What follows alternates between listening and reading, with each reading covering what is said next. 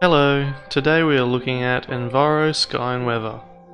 If you're sick and tired of having a static skybox and directional light as your sun, then this package has you covered. It includes full day and night cycles, and a bunch of weather types as default.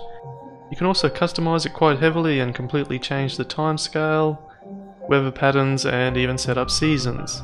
So let's import this and get started. We're going to be importing it into our previous project, so if you haven't watched that, I highly recommend watching that first. It was on Gaia, which is a terrain system. Enviro works really well with Gaia, so that's why I'm just going to bring it into that same project to save us some time. Okay, so here is our island that we created in the previous video. Let's get started by having a look through exactly what you get in the Enviro package. Okay, so the documentation file provides a link to where you can get the PDF online. There's update notes and version notes. Under prefabs, there's this Enviro Sky object.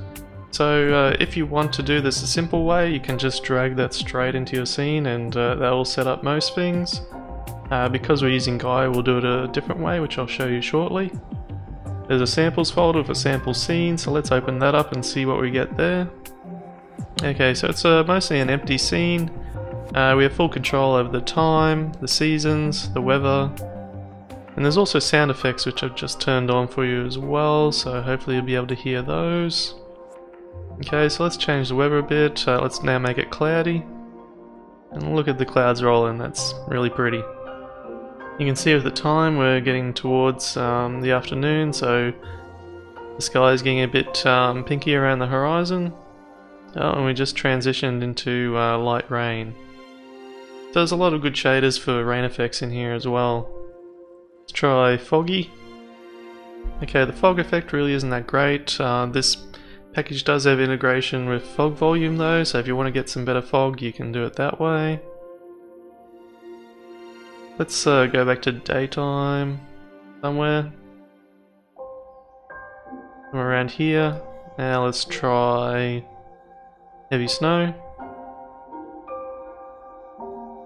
Okay, so we have snow effects too. If you're using a terrain shader like CTS, you'll also be able to make changes to the terrain shading, so when it snows you can actually put snow on the ground.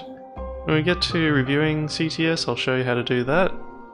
We can have a storm if we want to be a bit darker and have some thunder and lightning effects. And back to clear skies. Okay. Now if we come back to our previous scene that we made with Gaia, and into the Gaia Manager, there's this GX tab. And this is for any compatible products. So if we have a look in here, we can see Enviro is a compatible product. So we can open that out, and all we need to do is click one button, and we've now added Enviro to the scene. When I run the application, we now have an Enviro environment. We can already see the sun's moving across the sky because the timescale is rather fast at the moment. There's a little bit of haze, but mostly it's a clear sunny day. But once again, we only press one button to do all that, which is pretty cool. There's a lot of different ways you're going to be able to control the weather. If I have a look on the Enviro Sky object, you can see a bunch of these settings. So if we want right now, we can change the weather in our scene, and that's just automatically updated. And even the wind will pick up now, and these trees will start moving a lot more. So it does its best to create the most realistic environment that it possibly can. Okay, so Enviro is worth $50 on the asset store at the moment, which I think is a pretty good deal considering all the environments that you get just by default. It adds so much more atmosphere to the game, and it's very easy to work with. The product was originally released in April 2015.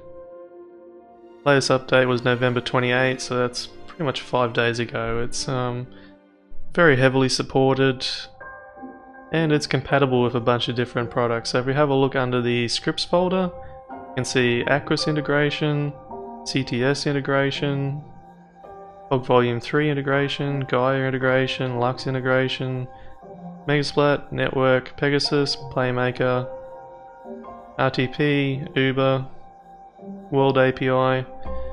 So as you can see, the development team behind Enviro are very much in the community and working with other great asset makers to make your experience as seamless as possible.